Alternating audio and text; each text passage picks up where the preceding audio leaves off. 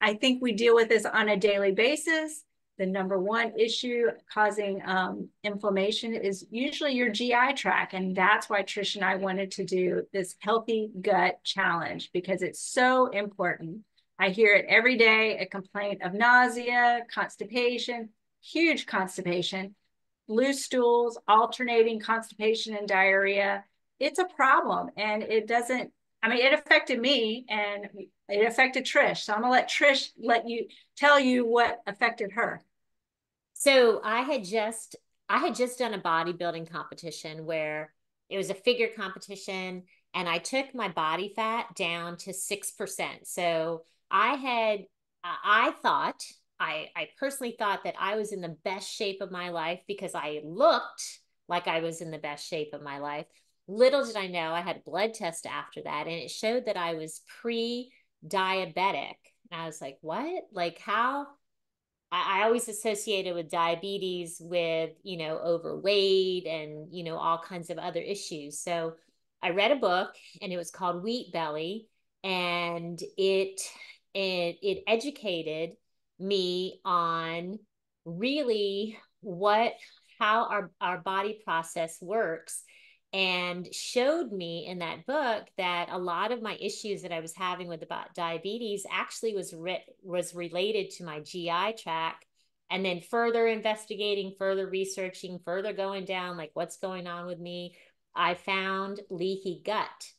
And leaky gut is basically where your lining of your intestinal tract, and Lori can tell you in a more, doctor terms, but basically, to me, leaky gut, very elementary, is where your lining gets kind of these little holes in it, and food particles go outside of where they're supposed to be, and they go into your bloodstream, and they cause all kinds of bad issues.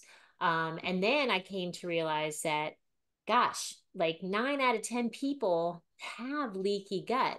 And it's a really easy thing to fix once you realize that you have it. But a lot of people go on over years and years and years, and they don't fix it. So what we wanted to do is get this healthy gut challenge, because that's one area that we know that the majority of everybody needs help with.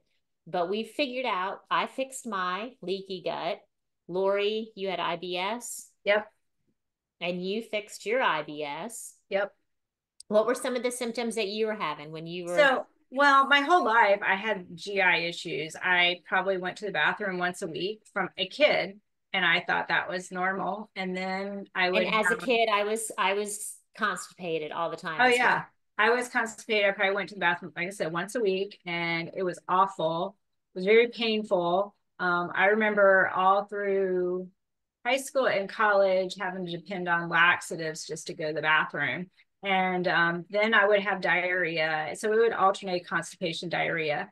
And as I got older and got into the medical field, I went and had, all these tests done to find out what's going on, because everybody in my family had it. And so this was kind of normal. It was a joke in our house. So um, yeah, so I had a colonoscopy, and they didn't find anything wrong. They said, "Oh, you have irritable bowel syndrome." I'm like, "Okay, well, how do we fix this?" And they're like, "Oh, well, you'll have it the rest of your life, and you'll get used to it, and you can take medicines for your symptoms." Well, I didn't want to take medicines for my symptoms. I didn't want to have this the rest of my life. So it was it was awful, but I adjusted my diet and found out what was wrong, what I avoided foods for certain foods that contributed to it. Now I can pretty much eat anything that I want because my gut is not inflamed anymore. It was basically just inflammation. And as I got involved with lifestyle wellness group and another company with some products, and you know, I've realized I was just toxic. And the toxics that were being held in my gut is was contributing to other pains that I had all throughout my body besides just my stomach. So I know tons of people have issues, and I hear every day complaints of nausea, constipation, heartburn and stomach ulcers, Bloating, like when you go to the rest, bloating, like when you go out to a gastric cramps. restaurant and you eat something and you immediately feel that pressure in your gut that you have eaten, like you haven't overeaten, but all of a sudden you just Like bloat, cramps. There's like cramps. cramp. Right. So it's a common thing for everybody, and we're here to tell you that's not normal. You should poop every day. We're going to talk about poop and bowel movements. So, I mean, it is what it is, but people suffer. And if you can get it under control and function, because it causes, people get anxious about it. Like, oh, I can't go to that restaurant. And, it was affecting me. There were places I never ate because as soon as I got home, I was in the bathroom. And then, I had stomach cramps. And so, yeah, we avoided that restaurant. Or, it's just not fun to have that. And everybody I know, there's everyone in my family has it, but we've all adjusted our diets and are just very happy now. And, you can be normal. Right. So let's quickly go over a little checklist of if you answer yes to any of these symptoms, then yes, I'm sorry to say to you that you have some GI issues. And if you GI issues are kind of they're really naggy. They kind of nag,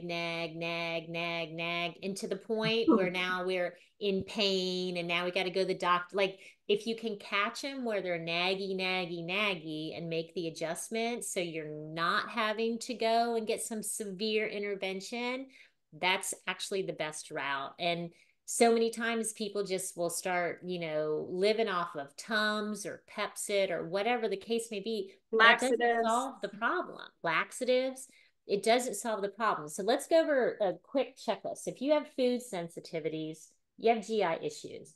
If you have constipation, bloating, gas, heartburn, trouble sleeping through the night, how many is that? I mean, that's probably 8 out of 10 people have trouble sleeping through the night. Diarrhea, nausea or vomiting, that's a huge indicator. Um, Pain or discomfort in your abdomen is not normal, guys. Even if you think it's gas, it's not normal. You should not live in chronic pain. Weight gain or weight loss or the inability to lose weight, major GI issue. Bleeding or even anxiety or depression. That can all mean that you have a GI issue. When you eat, you should be able to feel fine. If when you eat, you feel bad, then that's a problem, right? So we have creatively come up with an ongoing healthy gut challenge, which we will be describing in the third video. So click the third video to find out how you enroll and you can enroll at any time. It's rolling, it's ongoing. So click the third video and we will tell you how to enroll and how to win the prizes. See you soon.